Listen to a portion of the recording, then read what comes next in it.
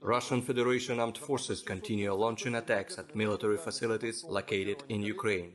At 12:30 p.m., Caliber high-precision long-distance sea-based missiles were launched at a command post of the Ukrainian troops near the village of Shirokaya Dacha, Dnepropetrovsk region, at the moment when there was being held a walk-in meeting of the commanders of Alexandria Operational Strategic Group. The attacks have resulted in eliminating more than 50 generals and officers of the Ukrainian armed forces, including those of the General Staff, the Kakhovka Group, airborne assault troops and units that operate towards Nikolaev and Zaporozhye.